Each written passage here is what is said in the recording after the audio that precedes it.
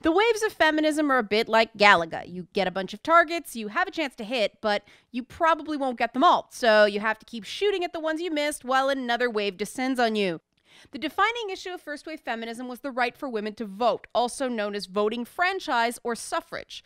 Though first wave feminism in retrospect seems the most cut and dried, that's just the mists of time creating an illusion. It had many internal conflicts, and many at the time saw it as a wretched hive of radicals, some violent. Women such as Christine de Pizan has been writing about womanhood since the 15th century. One could even claim that this tradition goes all the way back to the ancient Greek poet Sappho. But a few women writing in isolation centuries apart can't be said to be a movement.